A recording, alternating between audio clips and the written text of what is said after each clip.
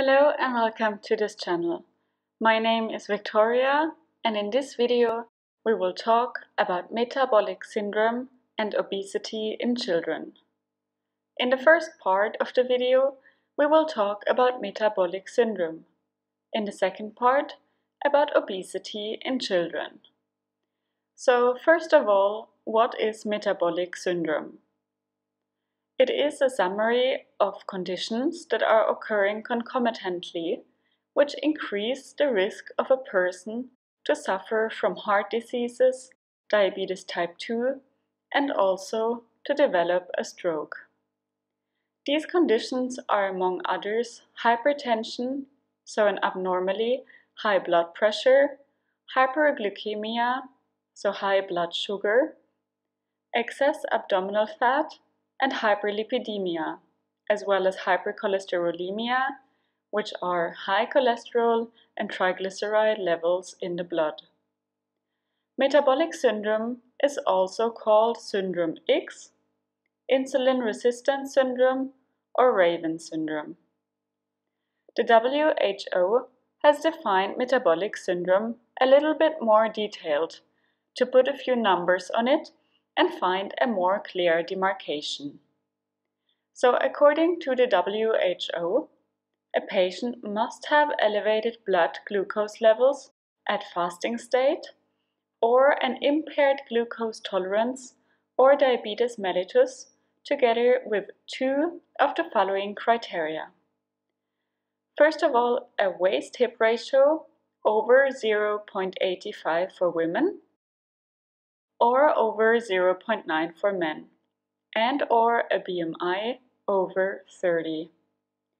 The second point is triglycerides over 1.7 millimole per liter and or HDL cholesterol over 0.9 for women or over 1 millimole per liter for men.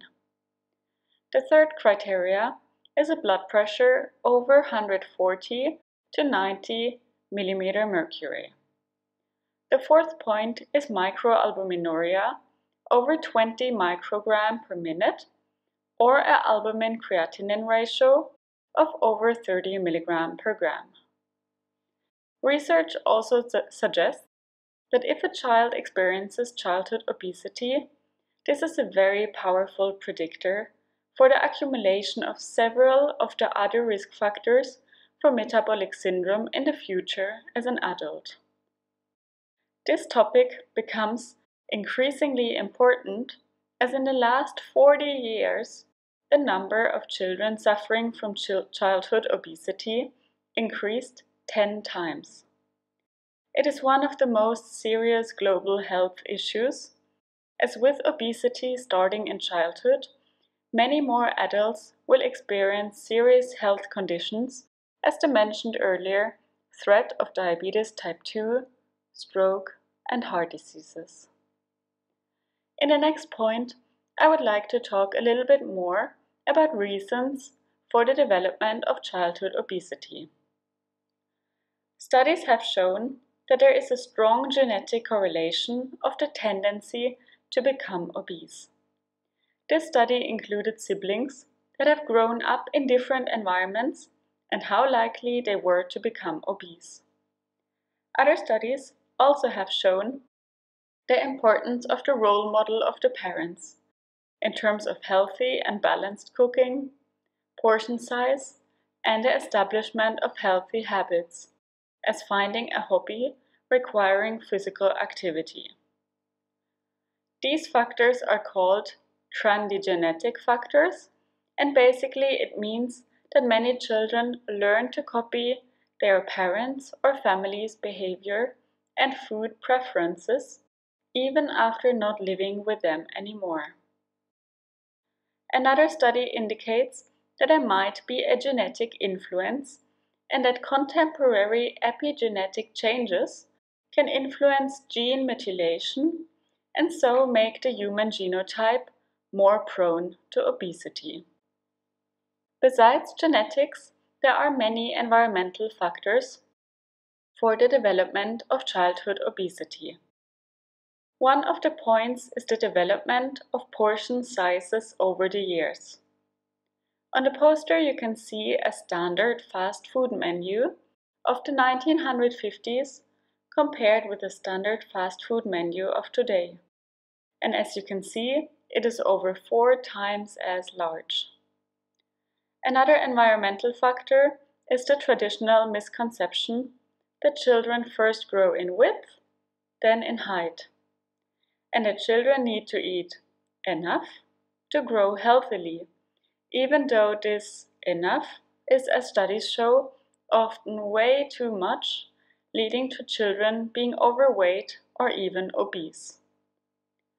Also, the technological development of the last decades increased the time spent at home with the usage of TV, video games, and phones as free time investments instead of physical activity, together with a shift of work environments to an overall more sedentary lifestyle. Studies also have shown that as much as 57% of advertisements that are targeted at children or are shown in commercial breaks in childhood programs contain information about fast food, sweets, and sugary beverages, promoting the interest of children in those kind of foods. Of course, there are also disease-related factors leading to obesity in children.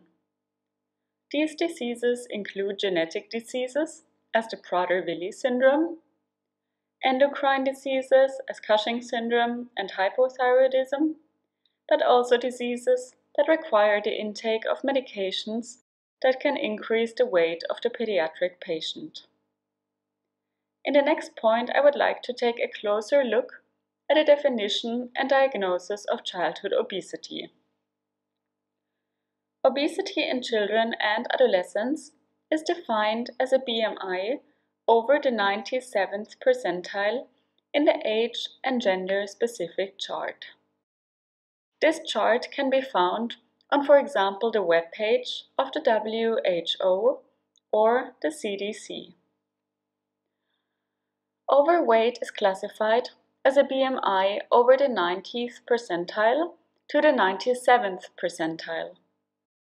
Obesity is classified as the BMI over the 97th to the 99.5th percentile, and extreme obesity is classified as being over the 99.5th percentile. A pediatrician usually measures the height, weight, and determines the BMI of the child. Also, the blood pressure and blood glucose should be checked. To eliminate diabetes mellitus, an oral glucose tolerance test can be done. In some cases, a counseling with an orthopedician or psychiatrist can be helpful, as skeletal and psychiatric problems can arise from early childhood obesity.